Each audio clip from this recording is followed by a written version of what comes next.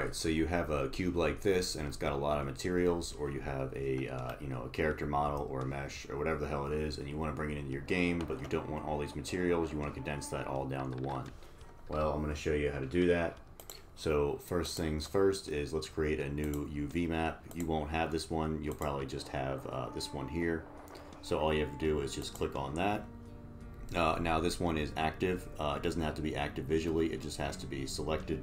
So then we'll go to edit mode, and with that UV map selected, hit A, go UV, and then smart UV project everything, and then go back to object mode. That's good now, and leave that one selected.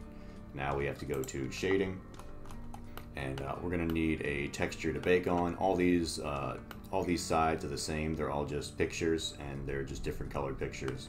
So if we go to like green, you can see it's just green. So we'll go back, put that to red. We'll go to each slot. We need to add a texture. Let's see, image texture. We'll go ahead and add that in. We need to make a new one. We're going to call this Bake 2. I'm going to make this ×2. And then, ×2. All right, we'll change that. We don't need alpha because there's no transparency. We'll hit OK. And then we need to copy this for every slot on our thing. So Control C to copy. We'll go to slot 2, Control V.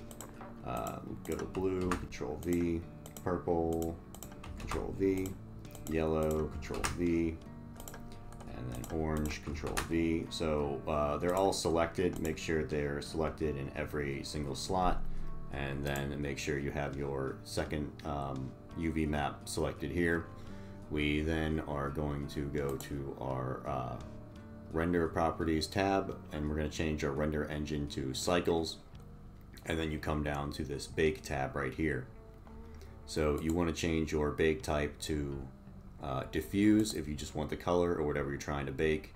This is your direct light, that's your indirect light. I only want the color. Make sure that's not checked. That's only for high poly, low poly baking, and then we can go ahead and hit bake. Alright, so now that we have that baked, we are going to just grab this cube, Shift D, G on the Y, let's bring it over.